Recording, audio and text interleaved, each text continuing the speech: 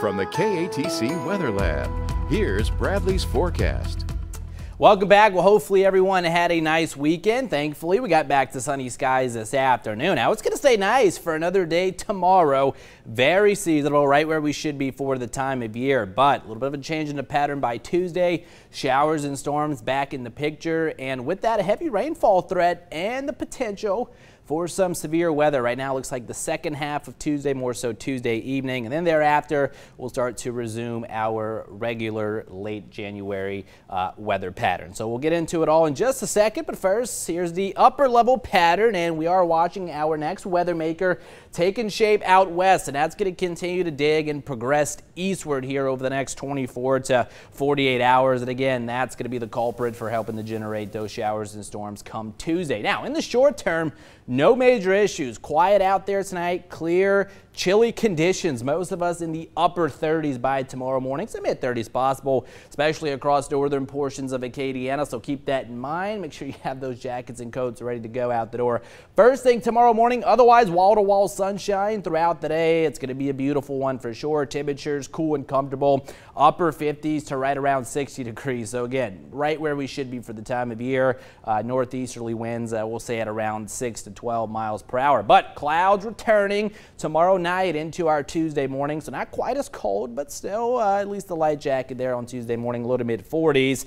Few showers throughout the day on Tuesday, but I think best rain chances hold off until late Tuesday afternoon, probably more so as we head into Tuesday evening. But out ahead of this storm system, it's going to be quite windy, sustained out of the southeast, 20 to 30 miles per hour, but gusts at times exceeding 40 miles per hour. So something to keep in mind. And then here we go, line of showers and storms approaching there. Again, Tuesday evening looks like the time frame as of this point anywhere between about 7 or 9 o'clock in the evening, bringing some heavy downpours. And again, some of these storms on the strong to perhaps severe side, and then we'll quickly dry out as Tuesday night wears on. Now again, there is going to be a severe weather threat with this system. Looking ahead to Tuesday, all of Acadiana already under a marginal to slight risk for severe storms. So that's a level 1 and 2 out of 5 respectively. And again, we're going to have the dynamics in place aloft, but at the surface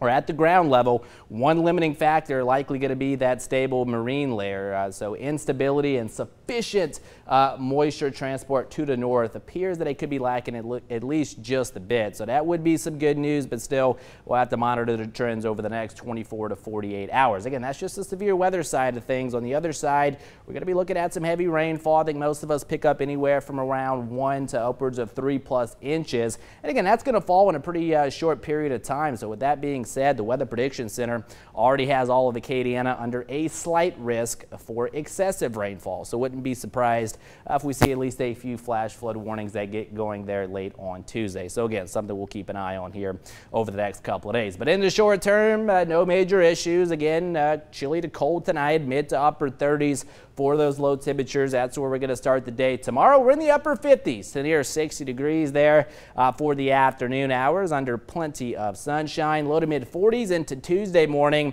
And then Tuesday afternoon, as we start to see some warmer air moving in, that's going to push our high temperatures into the mid and even upper 60s in spots as those showers and storms start to push on through.